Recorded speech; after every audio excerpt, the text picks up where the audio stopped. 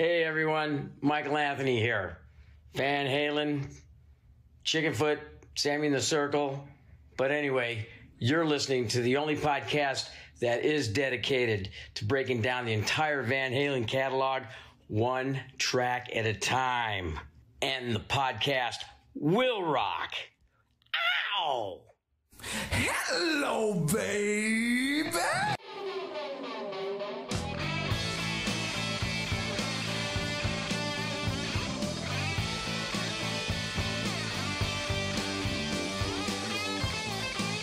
Welcome, all you rockers, rockettes, and everything in between. You have stumbled into another edition of And the Podcast Will Rock. That's right, we are the show that dives into the catalog and the discography of one of the greatest rock and roll bands of all time, Van Halen. I, of course, am one of your co-hosts. With me, as always, is Corey Morissette. Oh, by the way, my name is Mark Kamier, but Corey, you knew that. I knew that, and now the people know that too. Well done, my friend. How you doing this fine evening? Man, it's been a tough week. It's been a tough couple of days, but I'm here. I'm here to talk Van Halen. I'm here to hang out with you. We're here to rock out and do the thing that we do. So how are you been? How have you been? You know what? Tough week as well, but looking forward to this time with you and with our friends. Whenever life gets busy and things get tough, you surround yourself with your friends and you put on some cool music, and that's what we're doing here tonight. And I know I've actually had some time to catch up on some podcasts too this week, which has been kind of nice. If you guys are checking out Pot of Thunder, of course, we recommend everybody listen to Pot of Thunder. They've been killing it lately. Their last few shows have been absolutely fantastic.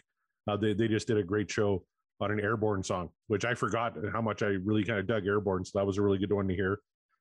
Deep Purple podcast, I've been catching up on that one. I actually submitted a question for their 3-year anniversary. So that was kind of cool. I'm still a couple shows behind on that one.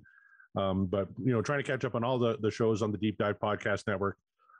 Sean Geek and Fast Fret, I caught their show this past week. Sean Geek went solo. He's going to be on our show as well. But I thought it was kind of cool because he talked about what makes a successful podcast. Is it monetary, or what are your goals going in? And I know my goal, and I'd like to hear your thoughts on this too. But my goal going in was just maybe we can find one or two like-minded people who dig this band and are maybe not Van Halen historians. I know that still pisses off a ton of people. I still fucking hear about it every week. You're a schmuck. Here's all the shit you got wrong. It's like, I don't really give a fuck. But he said, what makes a successful podcast? And it's finding like-minded people. And we've been really good at that. We got some great people that have reached out and let us know that they're kind of along for the journey. Risky from Metal Gods actually went out today and said, well, it looks like I'm fully invested in the Van Halen catalog now because of our show. So wanted to give him a shout out. He's going to be on the show coming up in July. So that's going to be a lot of fun. But Mark, what do you consider a successful podcast? It's easy to say a successful podcast is yourself or a group of people, however many you have involved, talking about a topic and then having an audience agree with you. I guess that would be the easy answer of like, oh, that's a successful podcast. But honestly, I think it goes more than that. It's, do you have an audience? Sure. But does it have to be a grand audience? Does it have to be like millions and millions of listeners or even thousands? To me, honestly, no. I might have thought that way a few years ago when we were just kind of dipping our toe into the podcasting world. And, if we don't have at least 1,000 listeners per week, then we have just completely failed and we're not doing it. No. And you and I can both attest to this. Sometimes we just have to get together, talk about something and have fun with our friends, despite no one listening. We've been on a network like that where we had loads of fun, where we were talking amongst ourselves, just us with, just friends talking about things that we enjoy, things that are funny, things that we love. And, we didn't have necessarily the listenership that most people would dub successful, but I thought it was a successful run just in the sense of we got to do what we want to do. And I think that's what really makes a successful podcast is the thing that you and whomever is involved with you, even including the audience, are you talking about and discussing the things that you want to talk about, that make you happy, that make you feel like, hey, this is worth talking about. Then yeah, if you're doing that, and if you're doing that, I guess consistently, that being the key word, I think having a successful podcast is talking about what you want, not necessarily having the hugest audience, but a good audience is helpful. But are you consistent with it? We have been fortunate in that we have been very consistent with this show, and I think that has gone a long way. So even after it's all said and done, Corey, when we finally decide, you know what, I think the podcast has rocked enough, I still will look back on it and go, that was a successful podcast. I am so happy about that. And it's not about how many followers, how many listeners we had, how much, money we did or didn't make. It's just, did we have fun? And did we do it consistently? Yes, then great. That's successful to me. The last two shows were so much fun because we did last week, of course, we had Eric Senich from the Van Halen News Desk, and what a great guy, first of all. Yeah. Van Halen Encyclopedia, right? And the actual expert. Yeah. The actual expert was on, kind of validated what we're doing here and said it's all good, that you don't know what Mike David Lee Roth used during the Diver Down sessions or any sort of minutia bullshit like that ultimately doesn't matter in the creation of the music, right? Right, exactly. But it was a blast just listening to him tell stories that maybe we hadn't heard about Van Halen. And then the week before that was the How Many Say I episode, which, we had Greg on the show, and the poor bastard, took a bullet for every other guest on the show. And people are commenting like, Greg took the biggest bullet. We now that that's off the wheel, they feel a lot better about coming on. But I still had a lot of fun recording that show. And, we rag on it, right, for kind of entertainment value. But, the music was okay and stuff. But even the bad songs make for great discussions, I find. Exactly. And it's not like it's still a Van Halen song, so we're not going to hate on it too much. We might say, yeah, this isn't the one over some of the other songs that we've discussed, but that happens. You're not going to I was going to make a baseball reference and I decided not to because I don't like baseball that much and I don't think the references would work. So I'll just say you can't be perfect all the time, even if you are as nearly a perfect a band as Van Halen is, as some people might say, especially our listenership. But you can't be perfect every time. Sometimes you just kind of have to, you roll out a dud. You don't think it's a dud. Nobody sets out to make a dud of a song, but some songs are going to land a lot better than others. This happens with every single band. It doesn't matter who it is. And it's funny that while we did have a great time with that show, and we were sorry for Greg, that is certainly the last song he wanted to discuss. It was not the one that was sort of our favorites whatsoever, but we had fun. But I noticed something. Every time we do a show, we put out a poll on Twitter. We do a poll and we about the song that we're doing in episode 4. And we ask you, the audience and the Twitter followers, is this song What Dreams Are Made Of, or is the dream over? Like we always discuss. And surprisingly, from what I recall, maybe you can fact check me on this, but from what I recall, there were a lot of people that were non-naysayers about How Many Say I. They were actually in favor of the song, and we angered them with our hot takes. But that's the beauty of the poll, because despite the fact that I sense the Cult of Mariano is behind all of the contrary votes for the most part that we take part in, it's fine. There are some people out there that just have very, very strong opinions, and it's usually the opposite of us. But that's why we put up the poll, just to hear some feedback from the crowd. Last week we did Cabo Wabo, very famous Sammy Hagar song. He named his tequila after it, and it's delicious tequila, I can confirm. And for the most part, it was What Dreams Were Made Of. But this, if I'm not mistaken, this poll caused some conversation. I went back to the last few polls because you were talking about the How Many Say I poll. So I went back. First of all, let's go back to Best of Both Worlds, which to me is almost a perfect Van Halen song. To me, that should be 100%. What Dreams Are Made Of, right? 86-14. 14% of the people thought this dream is over on Best of Both Worlds. And I find that's shocking to me. I have to confess, and I think I even commented on this poll that I, for whatever reason, read it wrong and I messed up the vote. So I have to say part of that 13% is on me, because I messed up. I didn't mean to click the Dream Is Over. So that's part of it. Fair enough. And then we go to how many say I?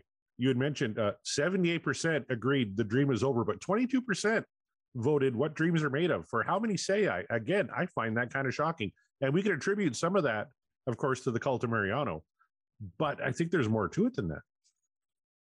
I just don't know. I don't know. I guess kind of what I alluded to, that there are people out there that just some people just dig it. I think our buddy Eric last week even chimed in. He even said that he didn't hate the song. It's not one of their best, but he didn't hate it. He enjoyed what it was. And that's great. But I don't know. 22% saying like, no. This is way better than you guys think it is. Like, if you say so. And we're going back to Eric actually would have downvoted it. He voted The Dream Is Over on that one. He hummed and hawed, but eventually he did downvote it. So he did defend it, but eventually agreed with us on that one.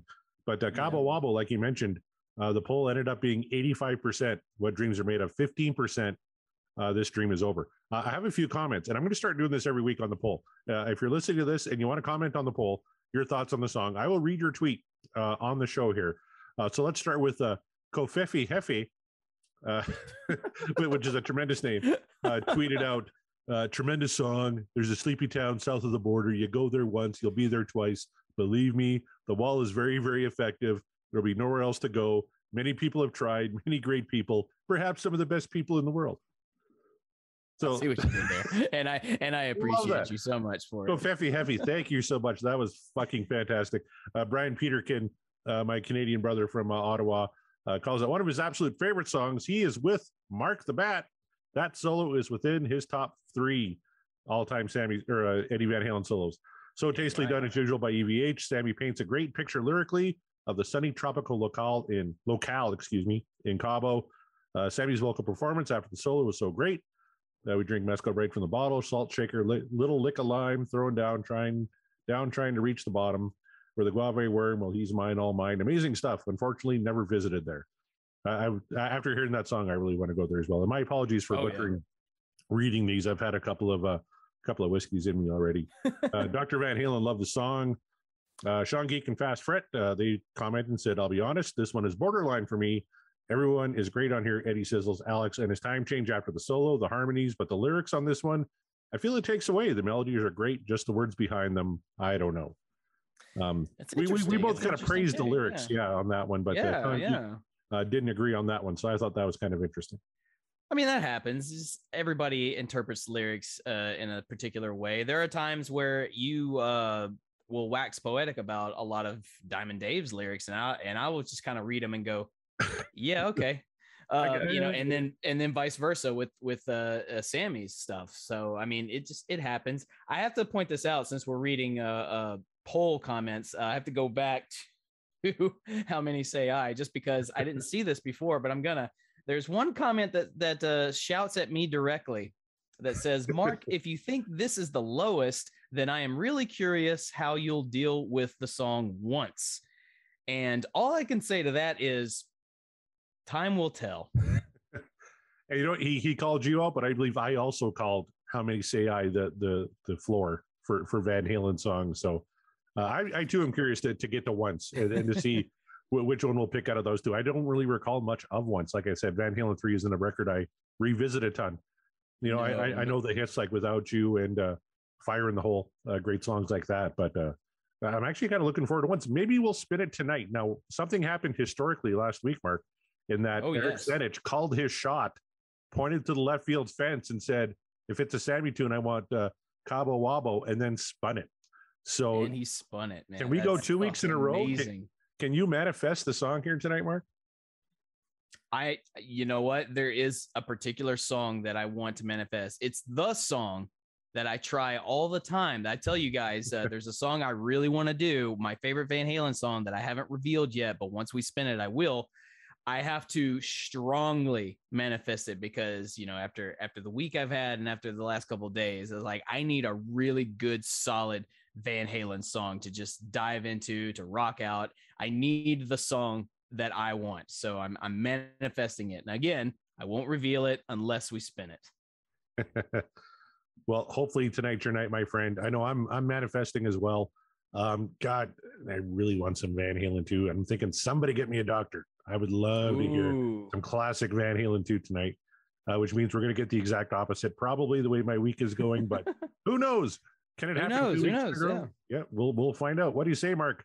Should we give this fucking wheel a spin and see what we come up with? It is only Corey and myself, no guests to fall back on, so the wheel can be as fickle as she want. Let's see what she gives us. Spin the wheel, please. Here we go.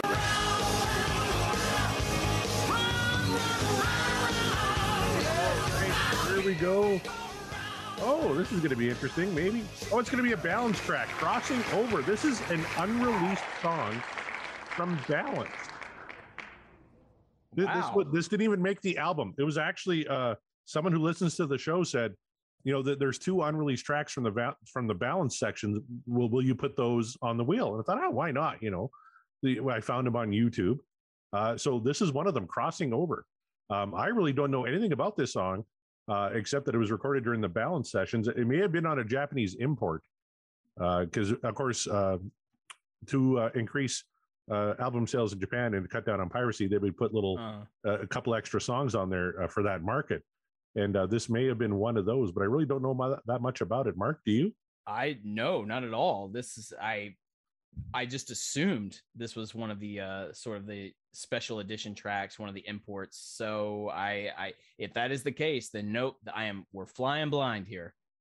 And just looking it over here, Crossing Over was actually a Japanese bonus track from Balance. So wow, talk about going in blind. I don't know if I've heard this song at all.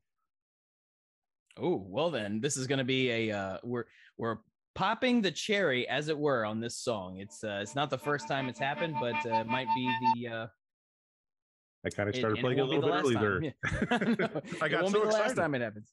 Yeah. We had discussed that we are doing there are special tracks, some imported songs that we have added to the wheel, and most of those, if not all, I'm completely in the dark because I had never heard them before. So yeah, it won't be the first time that we do this again. So yeah, Crossing Over, a Japanese bonus track from the Balance sessions. According to setlist.fm, they never played it live, not even in Japan.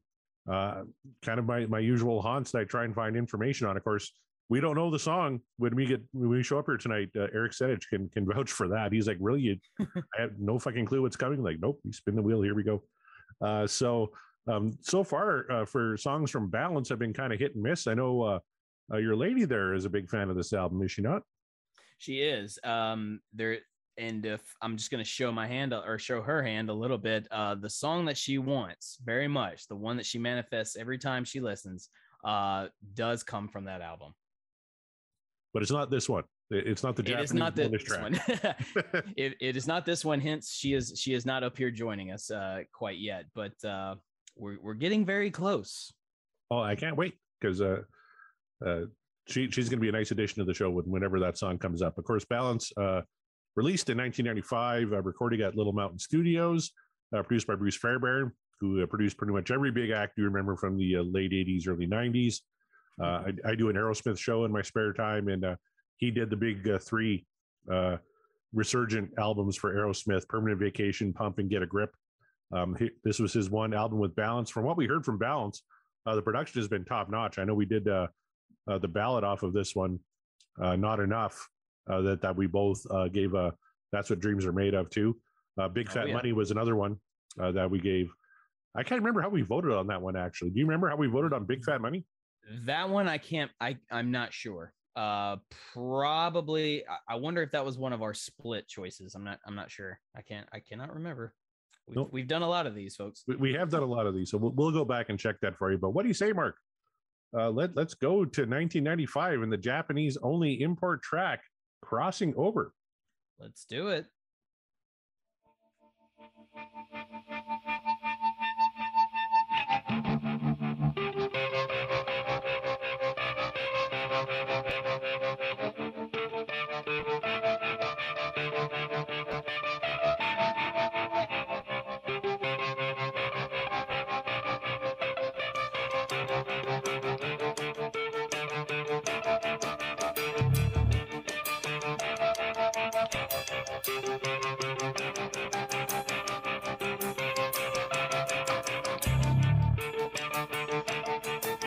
kind of an ethereal start, and I was able to find some information on this one. The song was originally written and recorded by Eddie in 1983, shortly after one of his friends had committed suicide. The song was originally titled David's Song and was given a chance at rebirth after the untimely death of their manager, Ed Leffler. Sammy wrote his own lyrics around his feelings about both Leffler and his own father's passing. So that would maybe kind of explain this kind of otherworldly intro that we have going on here. Yeah. I was gonna say, like, this is an interesting sort of intro into the song that we don't typically get from Van Halen. They're not above a grand entrance, that's for sure. You look at a track like Everybody Wants Some that has a very fun sort of epic sort of intro, and then one you could even say Eruption is an intro to You Really Got Me, or things of that nature. So they're not above it, but yeah, this sounds a little bit different than what we're used to at this point in their career. But I'm not mad at it. It sounds like they're building to something, maybe not this epic rock song, but now that we have some context about what this song is trying to convey and the inspiration upon writing it, yeah, I think we're in for some like kind of a powerful ballad. Yeah, and some more information I was able to find here, and maybe if anybody out there knows more, by all means, let us know. I'm just kind of flying by the seat of my pants here, but this song was a B-side on Can't Stop Loving You, which of course was the big single from Balance, and the bonus track for the Japanese release. Apparently, the original cover of Balance was deemed too offensive in Japan with the conjoined twins. So the cover in Japan only had a single child on the seesaw. And as an apology, I guess, Japan got this song on their imported release. So I don't know if that's true, but it kind of makes for a neat story that Japan was maybe offended by the conjoined twins on the cover. So they got this song as like a value add, like, sorry about that. Here's this new track. I have listened to many a Japanese band in my day. I'm also a fan of Japanese anime and manga. And I'm here to tell you, I don't know that I fully trust that story that they got offended by this, because Japanese bands, especially in the metal genre, do some pretty outlandish shit, whether it's in their live shows or their music videos. And if you don't believe me, go ahead and get on YouTube and look up the band Dear in Gray. And there's no chance Japan was offended by this cover. And if they were, then I would really love to know the true explanation as to why, because this doesn't seem, I don't know if I buy that story. It could very well be true, but I don't know if I don't know. I think there's more to it than that. Well, I'm sure somebody out there knows for a fact, and they can let us know, because please do let us know, because I'd be very curious, and if it is true, then I will have to laugh at that. But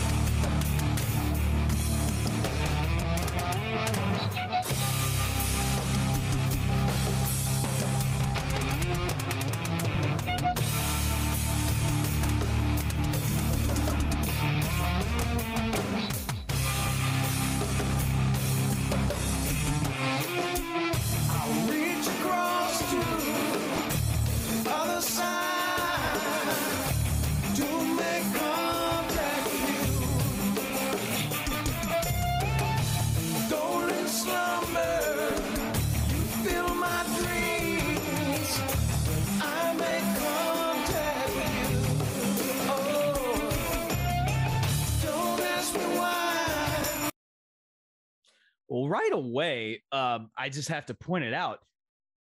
Alex it sounds like he is going back and forth from his main set to like bongos, or maybe there's a djembe. Something else is going on there with the drums.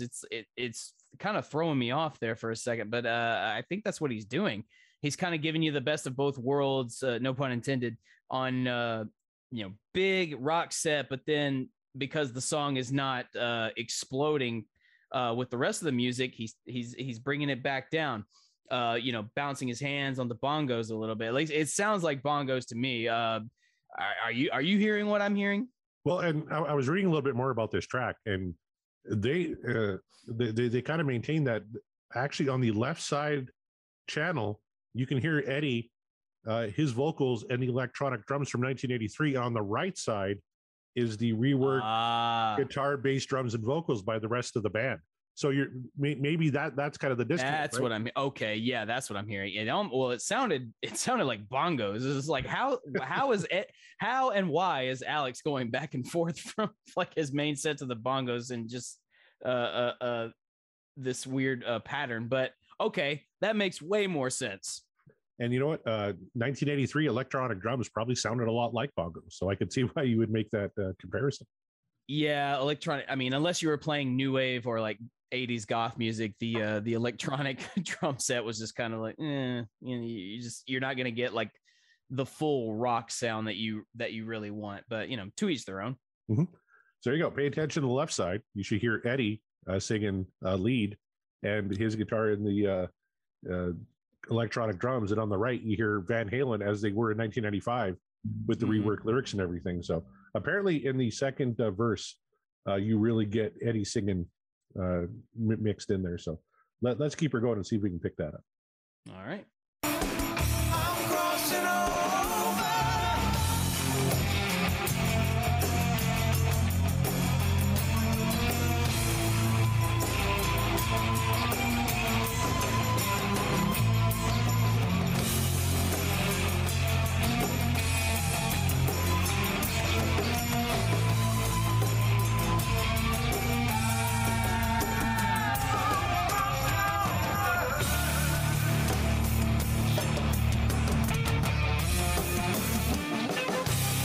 So lyrically, this makes a lot of sense with the backstory of Eddie writing this for his song, his friend who committed suicide, and then the untimely death of their manager, Ed Leffler, and Sammy kind of picking up on that theme. You really get that lyrically in this song. Oh yeah, absolutely.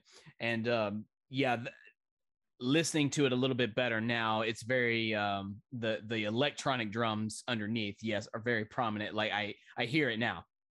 You can hear the difference. And this is very bass heavy. I mean, it's like I know Eddie recorded this, but I'm assuming Michael still played bass for this. Yep. No, on balance, I think he played bass on pretty much everything, including the import track. So yeah. Well, he's just, I mean, he's not going, I don't want to say he's going ham, but he's doing, I don't know. It's just, you don't really get a lot of super bass heavy Van Halen songs. So when we hear it in a song like this, it's almost jarring, but in a good way. Like I'm digging it. It actually makes the song sound heavier than it is. Mm-hmm. And yet, not what we were hoping for tonight, Mark. We kind of wanted some party music, and we're getting this ethereal, depressing a song about crossing over. But so far so good. But it's working. Yeah, just I'm looking forward to seeing how the rest of it goes. But yes, so far so good. This is a good start. All right.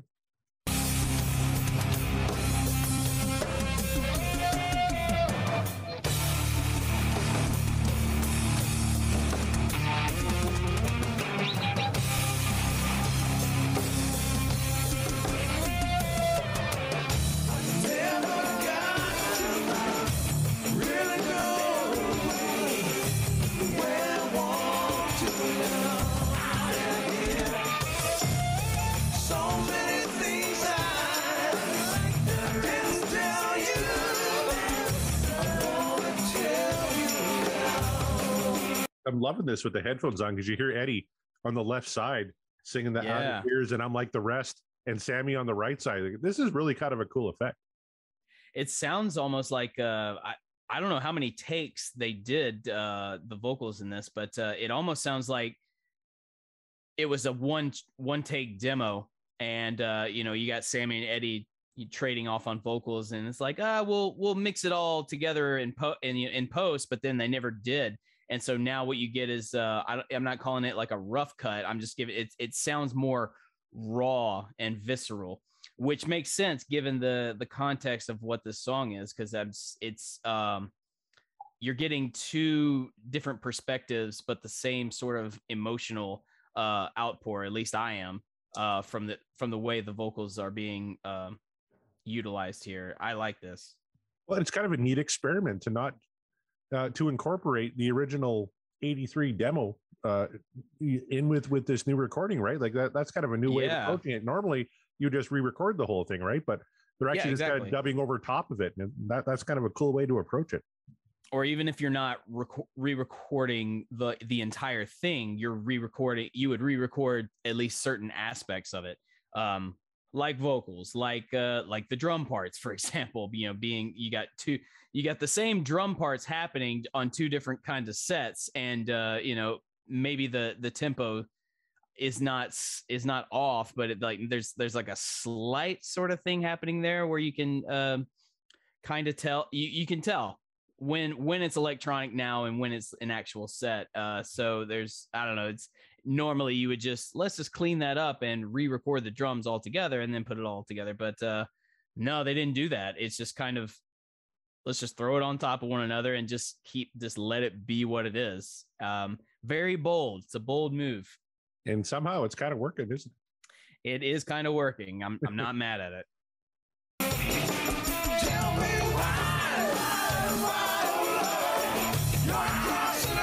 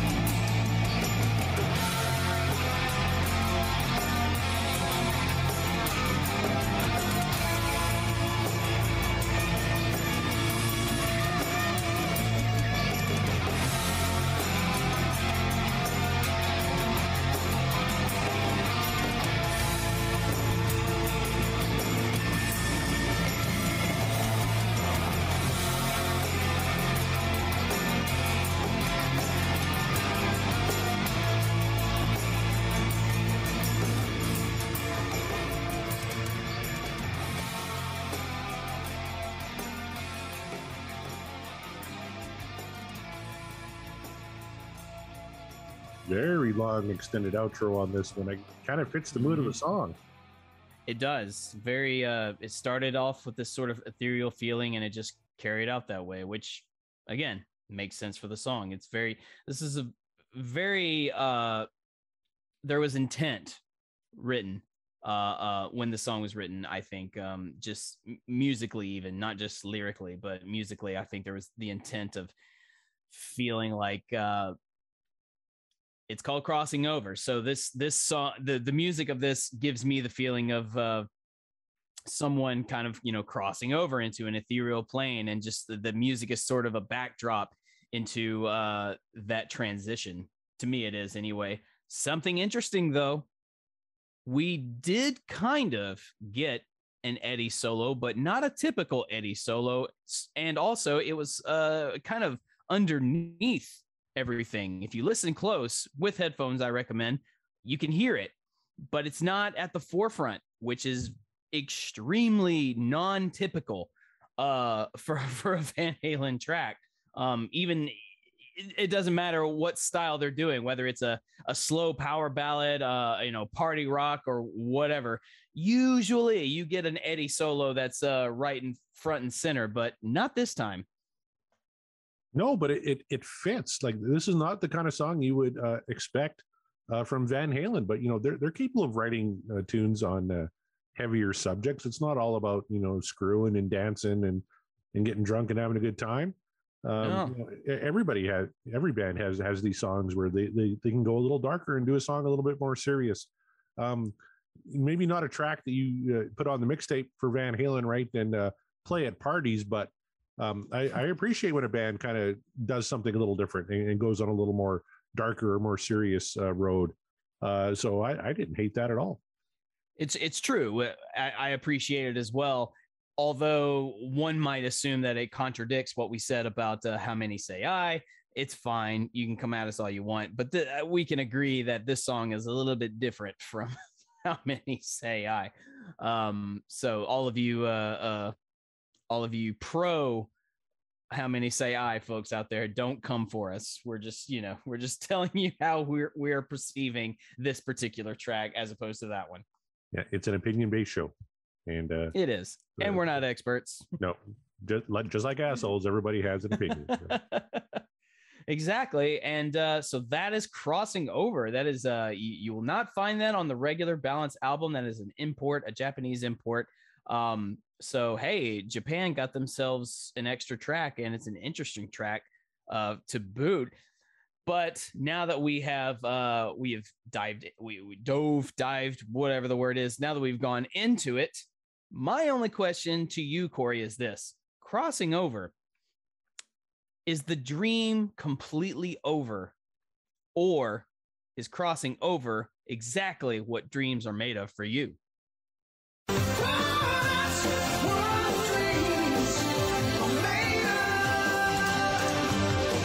I really appreciate the work that went into it. I appreciate the incorporating of the 83 demo with the new stuff on separate channels and how well that kind of worked together. Just the production mastery that went into that. I appreciate how great the band sounds, and that they were telling a story, and it's something everybody can kind of relate to. Everybody's lost somebody. So everybody can kind of relate to a song like Crossing Over. So it's not the great party song you'd expect from Van Halen, but it was pretty cool, and I'm really glad we spun it tonight, and I think it's absolutely what dreams are made of. How about you, Mark?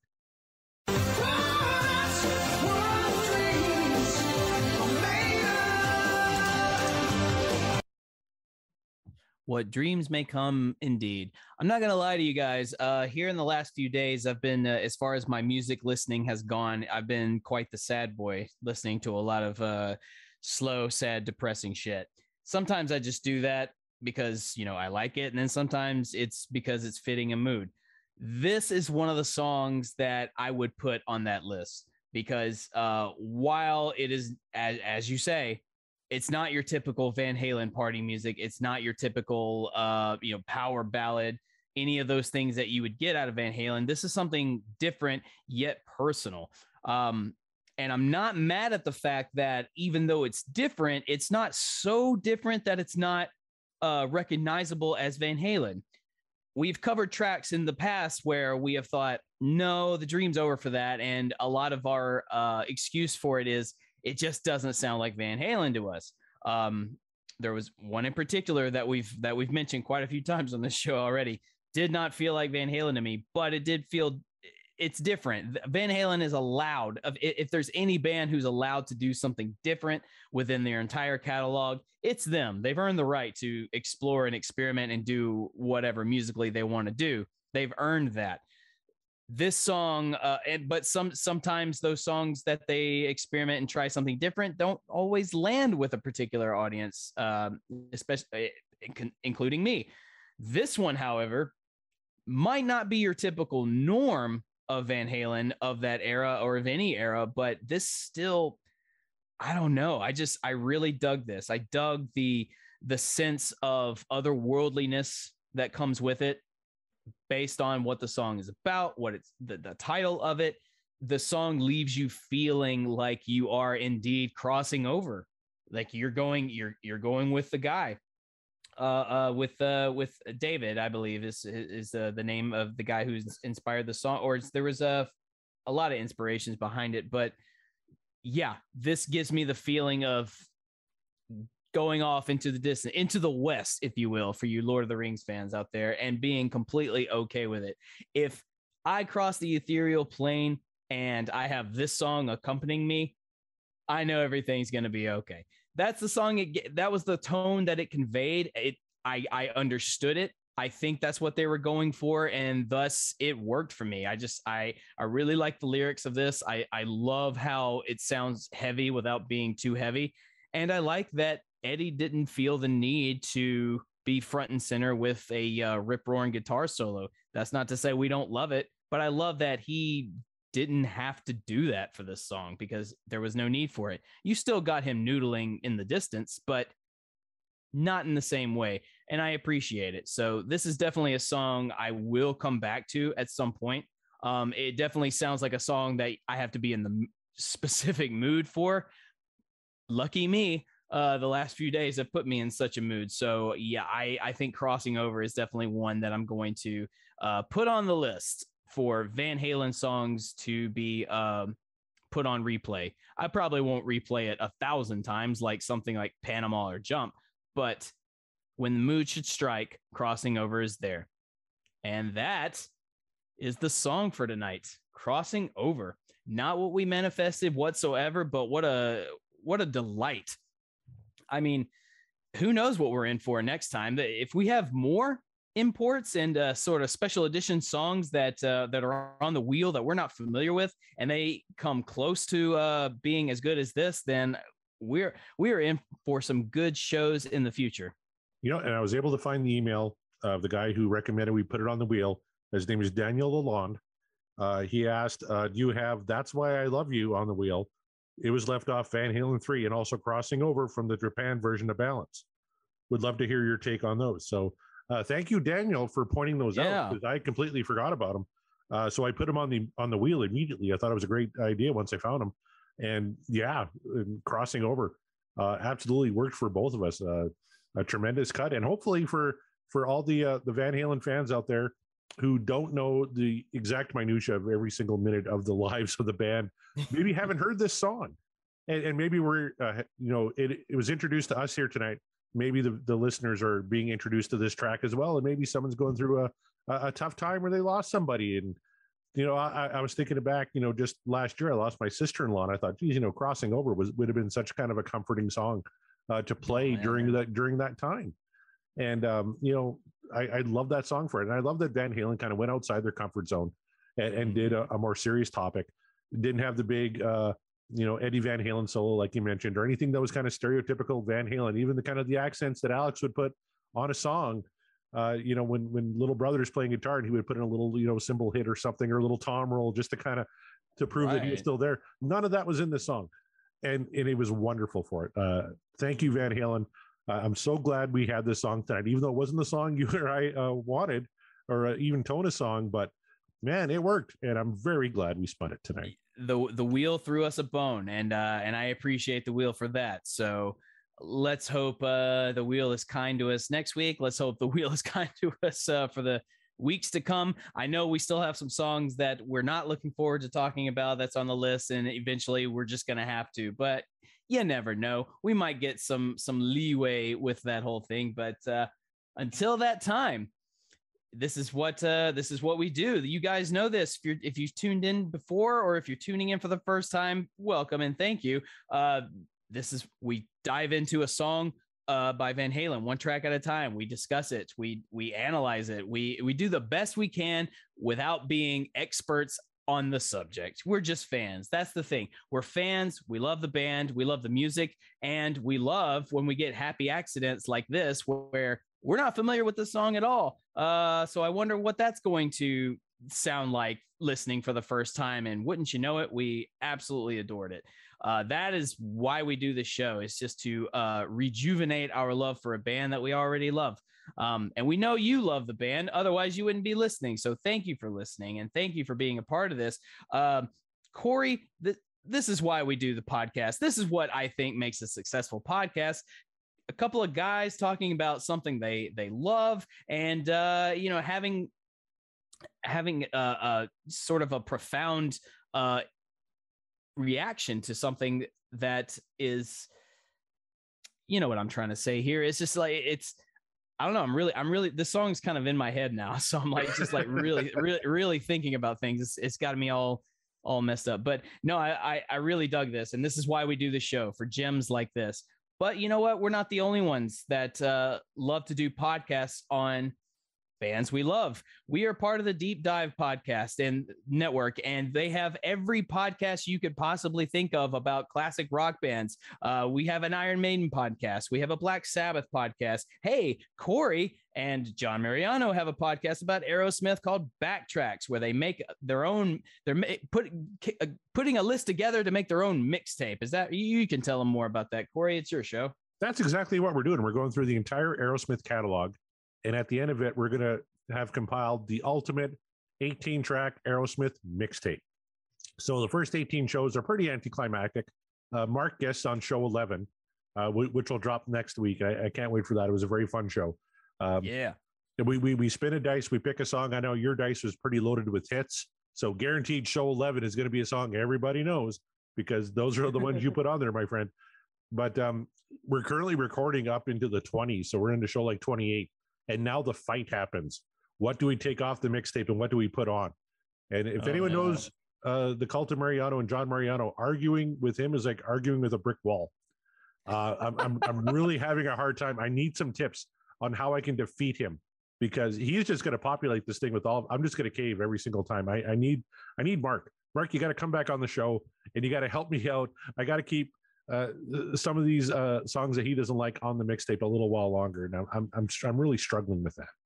I will gladly come back on the show, because I adore Aerosmith as well. And while I enjoyed my pick, there's just so many other songs that I wish I had thought about, of course, in hindsight and in retrospect. So yes, I have to come back on the show so that we can talk about more Aerosmith. So I will gladly help you out, Corey.